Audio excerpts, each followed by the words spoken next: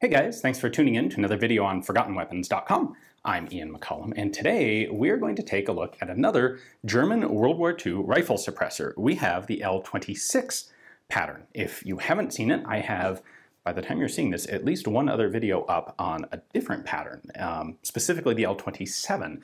So the Germans experimented with two different types of suppressors during World War II. They had designs like this, which is made with removable metal baffles, kind of like what we would normally expect to see in a suppressor today, the same sort of system that goes back to the Maxim silencers.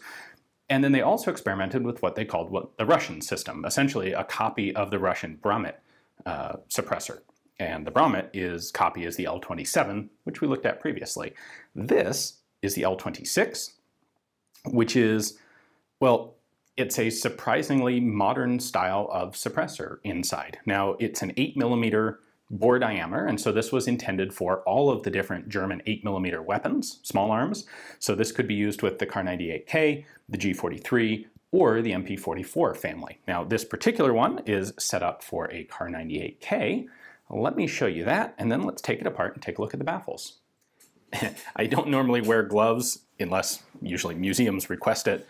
In this case, I'm putting on gloves because the baffles inside this thing are really pretty darn grungy. So first off, this has the same sort of mounting system as the German rifle grenade launchers. So it's an over-the-muzzle clamp. This lifts up like that, and it's just going to clamp right over the muzzle of the rifle and lock down. And, in fact, we can demonstrate that. That's going to sit right there. This clamps over. If I can get that screw started. There we go. And that simply clamps on like so.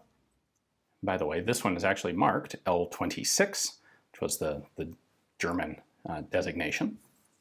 There are no other markings on it. These weren't serialized.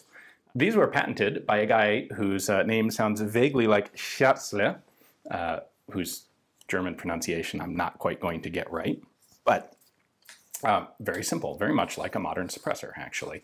The whole body unscrews, and actually this has a lot of threading in here, so we'll fast forward through this.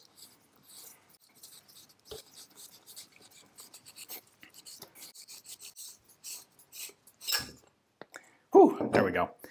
Worth noting, if you watched the previous video, this is right-hand threaded because the bullet is not going through anything solid, so the bullet's not exerting any torque on the body of the suppressor to cause it to untwist or unscrew. So standard right-hand threading, and then we have a stack of 6 metal baffles, and they're all identical.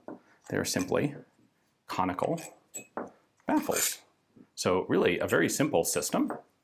Each one of these is smooth on the inside and, well, this one's all worn away, but then they have steps on the outside. And so when you stack them together, you're actually providing space in here for gas to disperse inside each of these cones. So it's going to work just like a typical modern suppressor. Now, the plan was to manufacture 1,000 of these.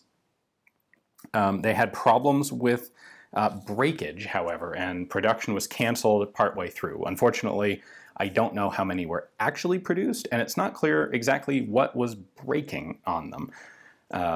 But I will say that this is a suppressor that's actually going to have a much longer lifespan, practical lifespan, than something that uses essentially disposable rubber baffles. It's going to be relatively easy to manufacture. There's nothing in this, it just holds the baffle stack.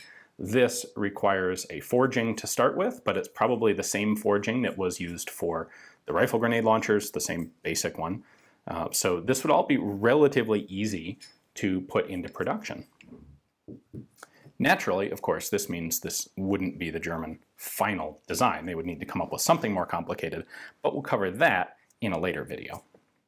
Since all of the baffles are, in fact, identical, one of the things that can be done to actually further increase the lifespan of the can, of course, it's the very first baffle that takes the brunt of the blast every time you fire. So once the first one gets overly worn, you can just swap it to the other end of the can, and now you've got a relatively, well, much less worn baffle at the back, and you can continue doing that and really extend the lifespan before you have to replace the baffles.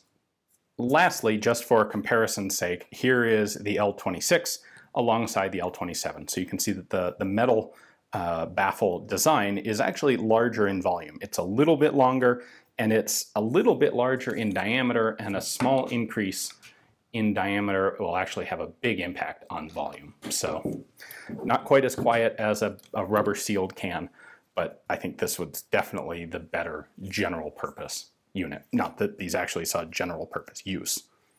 As an interesting side note, we actually have records that 200 of the, well, 1,500 of these were ordered for the G43, which would be a really interesting thing.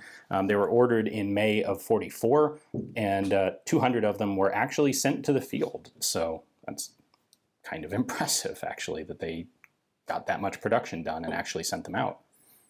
As with the L27, we really don't have any detailed information on specific times or places that these were used. We know they were predominantly used by German elite special operations type units, which kind of makes sense.